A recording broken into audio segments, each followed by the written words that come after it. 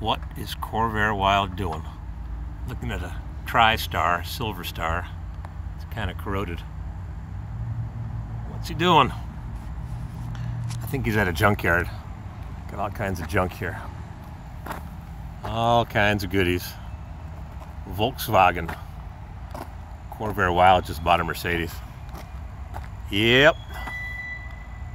Not perfect. 1999. Kind of old school. I was looking for a truck to buy here in Florida, but couldn't find a truck, so I started looking at Mercedes convertibles because I kind of sort of know them. And yep, saw this beauty. Texted the guy at 10:30 last night, and he answered me immediately, all the way up to 11 o'clock. And I texted him at 10 o'clock this morning, said I'm on my way. He said it's on hold, pending sale. Too bad, so sad. I called him up right away. He says, I had some guy come by here and he's buying it for his kid. I said, you're going to sell this beautiful car to a kid? He says, it's just a unit. We try to move units here. We got lots of them. Anyhow, I took a chance, drove an hour or so up the road to Jacksonville at 55 miles an hour. No, I was going 75. And I got into the lot, I looked the car over, and I said, well, it's not quite as nice as the mileage would indicate. It's not mint. It's got a couple little dents and bruises. And then I try to close the door, and I'll fill you in. I should have done this a few minutes earlier, but we were doing paperwork and I got a rental car to deal with. So we got a couple of issues. Yep. What's going on? Yep. Closes if you slam it, but I'm thinking, why is the glass so tight to the rubber molding? So the dealer was away at the auction. He finally came back with his F350 with a trailer empty. He says the prices are nuts at the auction. Couldn't buy anything. So got two keys. They're $225 each. He says, aren't the windows supposed to go down automatically? Crank that baby up. So we lowered the window and butter, just like a Mercedes is supposed to be. Look at that. So there's a relay that's supposed to lower the glass when you pull the door handle. So some micro switch somewhere is not working properly. And he also told me that the convertible top doesn't go down. So maybe they're all related. Because, and I don't know these things very well, and I gotta sort, oh my God, that hurts.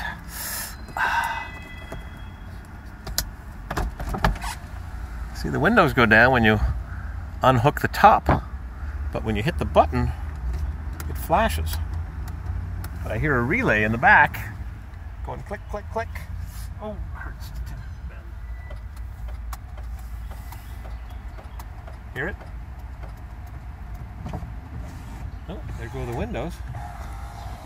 So we've got a sequence that we've got to figure out why the top doesn't go down and why this thing, I think it was flashing earlier. This convertible top button was flashing red. So there's something that has to be done here. Lower the windows first, then the top goes down. So I bet you there's a solenoid or a relay that's got a little contact problem, and the check engine light just went on. They won't like that in New York. 45,000 miles. Yep. But like all used vehicles, especially used vehicles that are 20 years old, got a couple of issues. Nothing is mint unless it's brand new. Got a seat bolster here that's torn. A little bit of crazy glue and some duct tape ought to fix that. Then I noticed in just the right light, there's been some Bondo right over here, and you can't see it unless you hit the light just right. And notice there's some paintwork on the black trim. So I don't know if you can catch it. I saw it before. You catch just the right light and it appears right there, and the other side has the same thing. So how did he get damage on both sides in the same place? Yeah, right here, a little bit higher up, right there.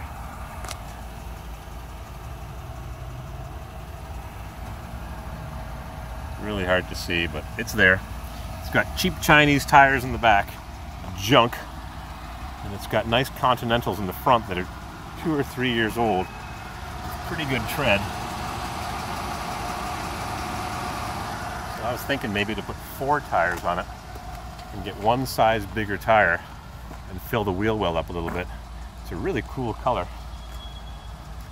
Kind of a bluish with a drop of purple in it. And it's got little dents, a couple little dings. There's one above the wheel, right there. The PDR guy. We'll get that one.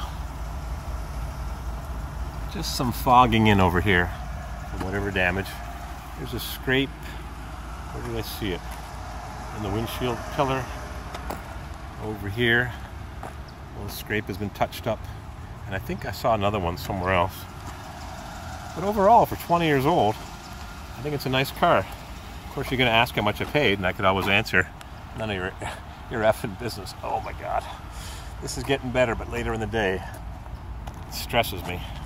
Trunk is nice and clean. I bought a chainsaw at a pawn shop. They got lots of those around here.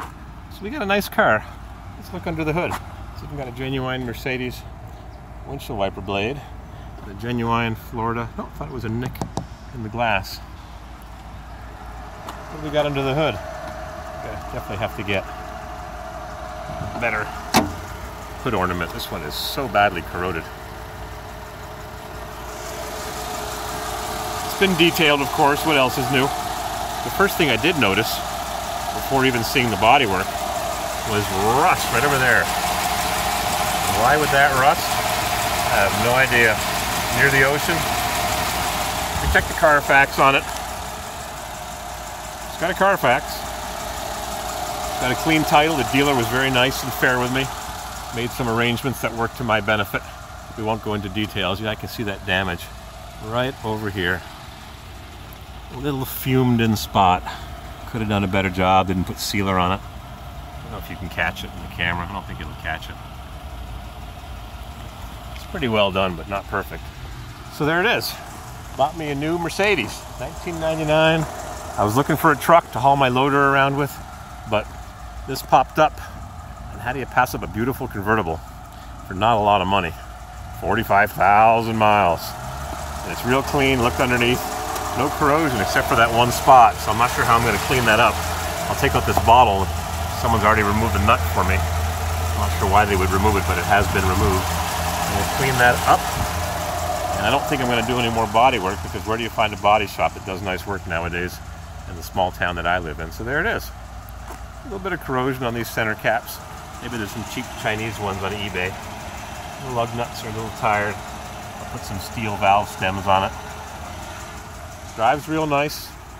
Convertible top issue will be fixed. I'm sure it's just a relay. There's a seal issue in the pump, but someone said you can see if there's oil, and I don't think there is. I think the guy said he checked. I'll have to ask him again. So there it is, 45,000 miles, 1999. No T-Ruck. I don't know if I want to get a Ford. There's a Ford, a 77.3, a 96 in Parrish near Sarasota. Maybe I'll drive there now. Go take a look at it. It's got 188,000 miles and a rebuildable title, which means it has to go through layers of paperwork and administration before it can be driven on the road.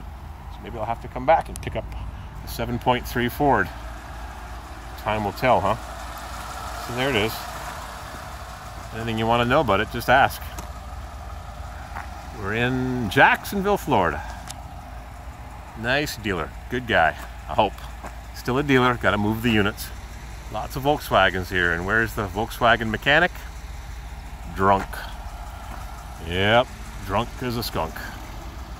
All kinds of goodies here. No mechanic.